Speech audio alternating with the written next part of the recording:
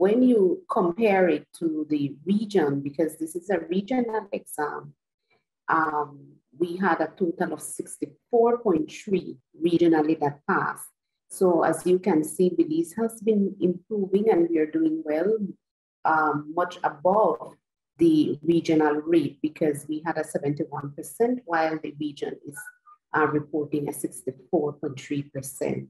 We have two top scorers for the Caribbean examination, of which one is from Belize. Her name is Rocio Calderon, and we must congratulate her for exemplary work in the examination as one of the top scorers this October sitting. April of last year, we also did very well with 82% of our students passing the RENR examination.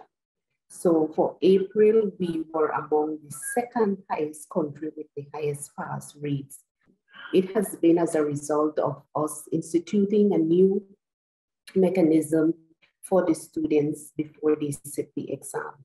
So we have now recommended to the students to do a special regional examination prep course. In April was when we first introduced that program, and we can see that it has resulted in much improvement in our pass rates with our nurses.